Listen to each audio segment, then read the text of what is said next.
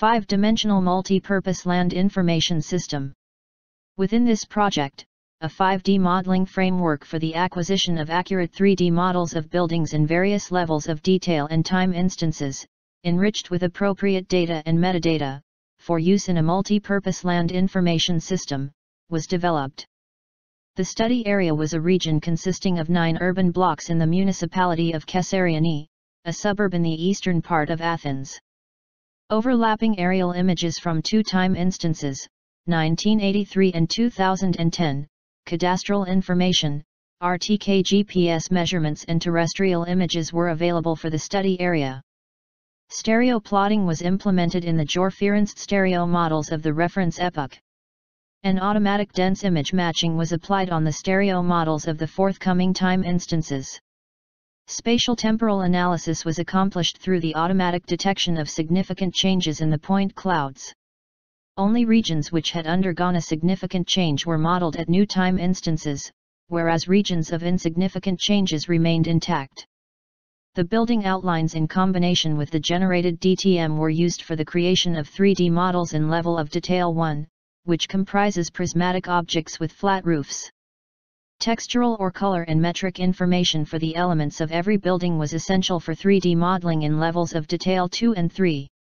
This kind of information was obtained through automated structure from motion, using terrestrial images and control points, for the 3D reconstruction of the sites of every urban block and the extraction of ortho images.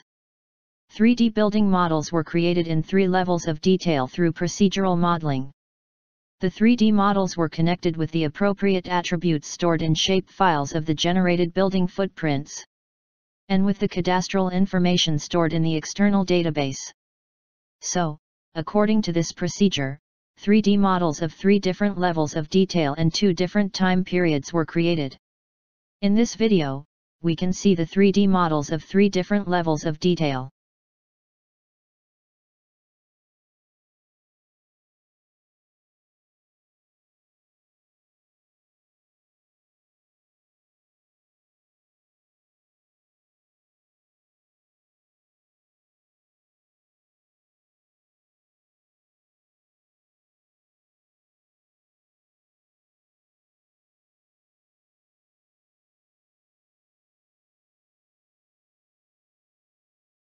In this video we can see the 3D models in level of detail 3 of the different time instances, that is, 1983 and 2010.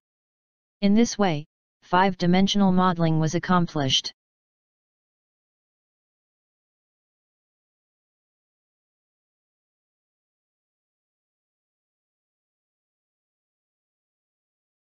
In this video, we can see the 3D model of one of the 9 urban blocks of interest in Kesariani for the time instance 2010.